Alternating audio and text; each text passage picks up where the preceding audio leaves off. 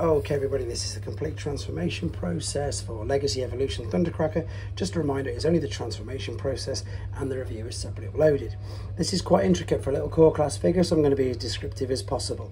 It's better off if you start with the legs, take the black tail fins and just move via the tab, just move them off the foot and into the heel. So what you're looking at doing, it's tabbed in at the back there, separate it ever so slightly and just bring this up and it will tab into place.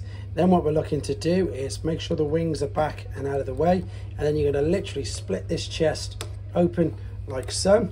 You're then going to take the nose cone off the back, raise the legs up, and then as long as the chest pieces are out of the way, you can rotate this a full 180 degrees like so.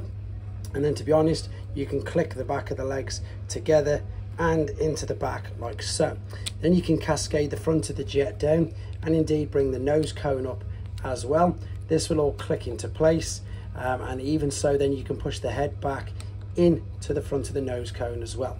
Then what we're looking to do is tab this right in there, fold the wings down like so. These will come right over, make sure that it's all tabbed and clipped in, and then you're going to turn these 90 degrees down and to fit into the tabs on the underside like so. So you're taking the forearm, rotating it up so this little tab is there, bending it in ever so slightly and just pushing in.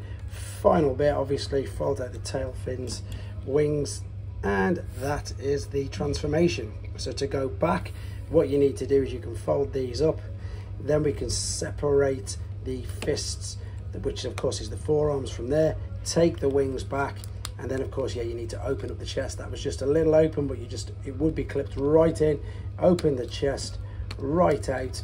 Once you've done that, lift the nose cone up as well and separate this, because what you need to do is bring the legs up, rotate this round your 180 degrees again like so, legs down, nose cone right up and over the back like that, head up into position, close the chest around, you heard that clip in, separate the legs, reposition the tail fins and wings by separating from that tab we saw on the back of the leg. That'll rest into position.